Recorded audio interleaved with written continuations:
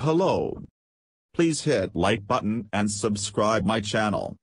Also press bell icon for future video notifications. Thanks.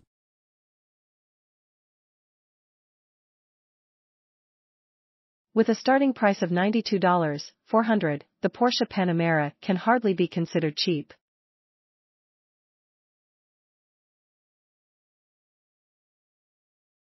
That's why when a Porsche AG dealership in Yinchuan, China, posted an online advertisement for the four-door performance car, offering it for 124,000 yuan, it received a flood of deposits from customers.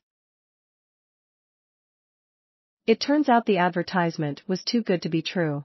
A price of 124,000 yuan works out to approximately $18,000, about the price of a Nissan Versa. The actual listed price for the Panamera in China is 998,000 yuan. Realizing what had happened, the dealership quickly removed the incorrect information and acknowledged it had made a serious mistake. Then Porsche AG got involved. The parent company reached out to the first person who made an online reservation.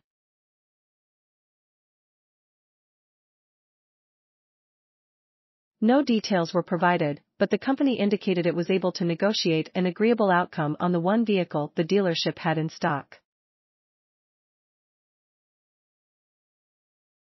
A spokesperson for Porsche AG spoke to Bloomberg and acknowledged the incident. They indicated representatives from Porsche also personally contacted all of the other online customers to explain the situation and apologize. Reservation fees paid for the promotional price were expected to be refunded within 48 hours. Even though the dealer and Porsche AG took quick action to remediate the situation, it still caused a flurry of interest on social media. Activity on Weibo, a Chinese blogging and social media platform, spiked as people took to it, expressing dismay and disappointment.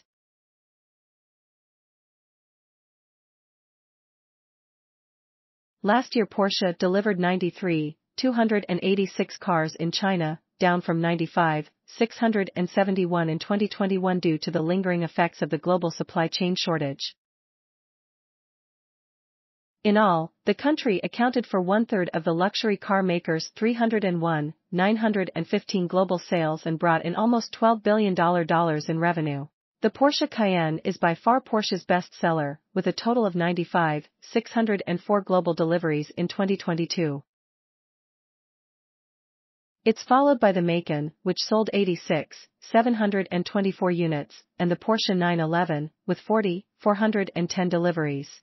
The Panamera accounted for 34,142 sales, lagging the Taycan, which sold 34,801 units. Thanks for watching my video. Please subscribe my channel for more auto updates.